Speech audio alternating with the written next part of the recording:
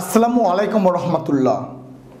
আমি ইঞ্জিনিয়ার মোহাম্মদ আবদুল্লাহ আল ইসলাম এডুপার্ক 119 এর পক্ষ থেকে আপনাদের সবাইকে সুস্বাগতম জানাচ্ছি।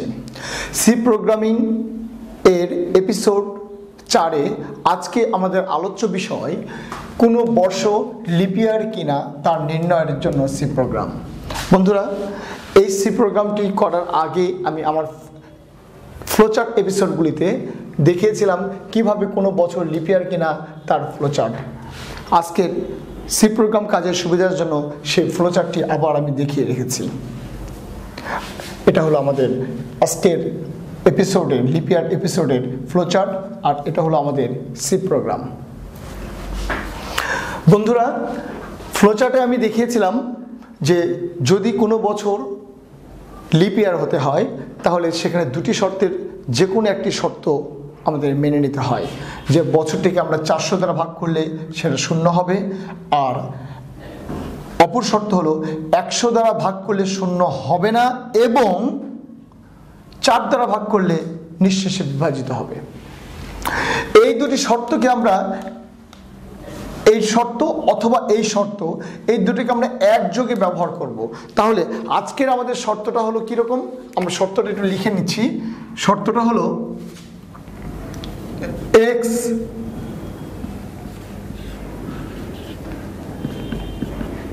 এইটা হলো একটা শর্ত, আর একটা শর্ত অথবা শর্ত। অথবা শর্তটা কি, x কে 100 দ্বারা ভাগ করলে সেটা 0 হবে না এবং এবং বলতে বন্ধুরা আমরা গতদিন দেখিয়েছিলাম যে লজিক্যাল এবং দেব, আর x কে 4 দ্বারা ভাগ করলে নিঃশেষে বিভাজিত হবে। বন্ধুরা, অথবা অর্থে আমাদের লজিক্যাল অথবা দুটো ভার্টিক্যাল দাগ আমরা ব্যবহার করি। তাহলে আমাদের টোটাল শর্ত হলো এইটা একটা শর্ত আর এইটা একটা শর্ত। এই শর্ত পূরণ হলেও কোনো বছর লিপিয়ার হবে, এই দুটি শর্ত একত্রে মেনে চললেও কোনো বছর লিপিয়ার হবে। আবারও বলছি, এই শর্ত মানতে হবে অথবা এই দুটা খাড়া দাগকে আমরা বলছি অথবা, এই শর্ত দুটাকে একযোগে মানতে হবে। আমরা শর্তটাকে সি প্রোগ্রামের সুবিধার জন্য এখানে ব্র্যাকেট না ব্যবহার করলেও আমাদের চলবে। তাহলে এখান থেকে শুরু করে এই পর্যন্ত পুরোটা হলো আমাদের একটা শর্ত। বন্ধুরা, এই শর্তটা মাথায় রেখে আমি আজকে আপনাদের প্রোগ্রামটা করাবো। প্রথমত যথারীতি আমরা মেন ফাংশন থেকে শুরু করব, তবে মেন ফাংশনের আগে এই দুটো লাইন হলো লিঙ্ক সেকশনে আমরা stdio.h এবং conio.h এই দুটো হেডার ফাইল অ্যাড করেছি। তারপরে মেন ফাংশন সেকেন্ড ব্র্যাকেটের পরে আমরা কোনো একটা বছর লিপিয়ার কিনা সে বছরটিকে x দ্বারা ডিফাইন করে আমরা সেটাকে ডিক্লারেশন করেছি ইন্টিজার টাইপ, তাই আমরা লিখেছি int x। অতঃপর স্ক্যানএফে একটা চলককে ডিফাইন করেছি, তাই আমরা %d নিয়েছি একটা, আর ডাবল কোটেশন শেষ করে কমা দিয়ে চলকটি যেহেতু x অ্যান্ড x নিয়ে আমরা ব্র্যাকেট শেষ করে সেমিকোলন দিয়েছি। সেমিকোলন দেওয়ার অর্থ আগে বলেছি যে এটা একটা স্টেটমেন্ট। বন্ধুরা, এবার আমরা খুব সহজ করে বলবো কোনো বছর লিপিয়ার কখন হবে। যদি এটা সত্য হয় তাহলে লিপিয়ার, না হলে লিপিয়ার না। আবারও বলছি, এই শর্তটা সত্য হলে লিপিয়ার, না হলে লিপিয়ার না। তাই বলেছি ইফ শর্ত, ইফ মানে এই শর্ত যদি সত্য হয় তাহলে প্রিন্ট করো the year %d is a leap year, double quotation শেষ কমা x। বন্ধুরা, যখন আউটপুট আসবে x এর যে মান সেই মানটা এখানে গিয়ে বসবে। আমরা যদি x এর মান বলি 2000, তাহলে এখানে এসে বসবে 2000, তাহলে computer ছাপাবে the year 2000 is a leap ইয়ার। আর যদি এই শর্ত সত্য না হয়, এলস নতুবা অন্যথায়, তাহলে কম্পিউটার প্রিন্ট করবে the year %d is not a leap ইয়ার। এখানেও যদি x এর মান 2001 ধরে নেই, তাহলে 2001, তাহলে কি হলো? The year 2001 is not a leap year.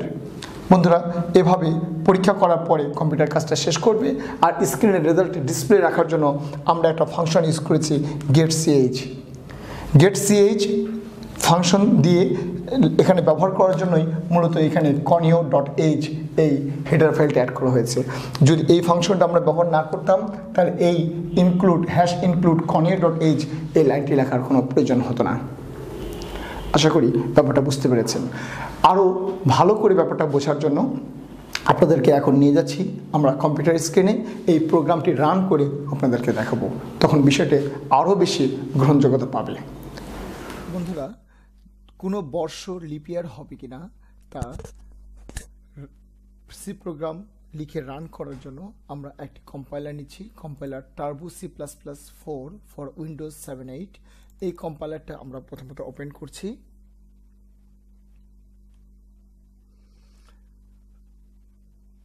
কম্পাইলারটি open করার পরে সবার প্রথমে আমরা একটা ব্ল্যাঙ্ক ডকুমেন্ট নিচ্ছি। আমরা একটা ব্ল্যাঙ্ক ডকুমেন্ট নিয়ে নিলাম এবং প্রথমত প্রোগ্রাম লেখার জন্য আমরা হেডার ফাইল নিচ্ছি #include stdio.h একটা হেডার ফাইল। আরেকটা হেডার ফাইল হলো #include conio.h। অতঃপর একটা মেইন ফাংশন নিচ্ছি আমরা। বন্ধুরা, মেইন ফাংশন মেইন শব্দের পরে ফার্স্ট ব্র্যাকেট শুরু শেষ করে অতঃপর সেকেন্ড ব্র্যাকেট নিতে হয়।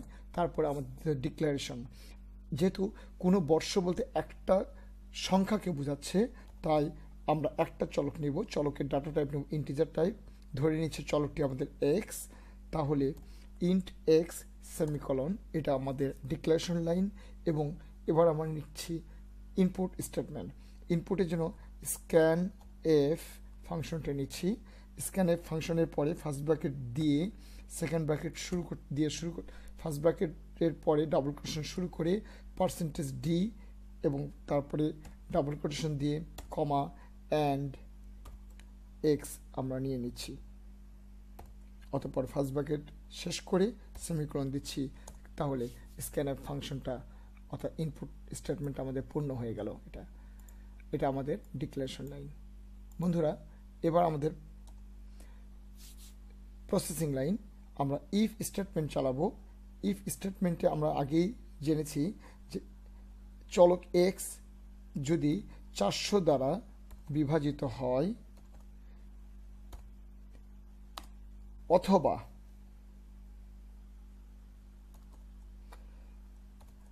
চলক এক্স যদি 100 দ্বারা অবিভাজিত হয় অর্থাৎ নিঃশেষে বিভাজ্য না হয় এবং চলক এক্স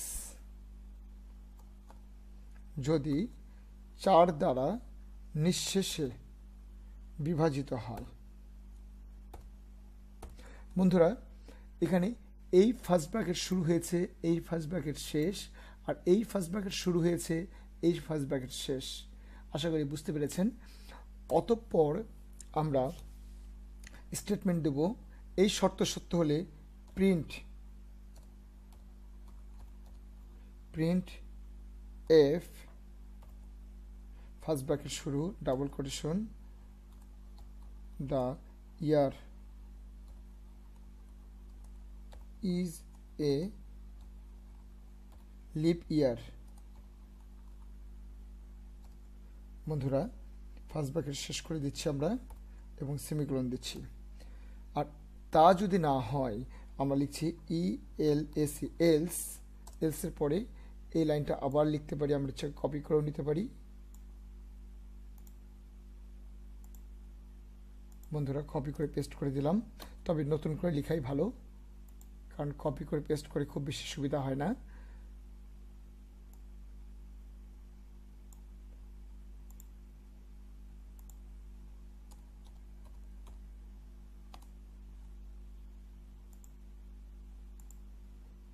আপনারা নতুন করেই লিখবেন, সেটাই ভালো।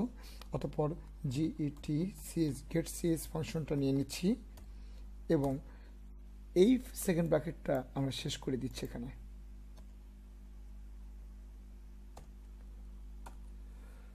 বন্ধুরা, এবার আমরা ফাংশনটা রান করাবো। রান করার জন্য কন্ট্রোল চেপে ফাংশন কি F9 দেবো আমরা। আমি ধরে নিচ্ছি 2000 সাল লিপ ইয়ার কিনা এটা পরীক্ষা করতে চাই, তাহলে আমরা 2000 প্রেস করব। এই 2000 হল এক্স এর মান।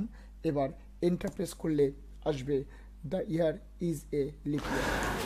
বন্ধুরা, এই ভিডিওটি যদি আপনাদের ভালো লাগে তাহলে লাইক, শেয়ার, কমেন্ট, সাবস্ক্রাইব করতে ভুল করবেন না। আর যদি এই সম্পর্কে আরও কিছু জানার থাকে তাহলে কমেন্ট বক্সে কমেন্ট করুন, আমি আপনাদের প্রশ্নের উত্তর দেওয়ার চেষ্টা করব। আগামীতে আরও অনেক নতুন এপিসোড আসবে, সেই এপিসোডগুলো আপনারা দেখবেন এবং আপনাদের এই এপিসোডগুলি কাজে আসবে এই প্রত্যাশা রেখে আজকের মতো বিদায় নিচ্ছি। আসসালামু আলাইকুম রহমতুল্লাহ।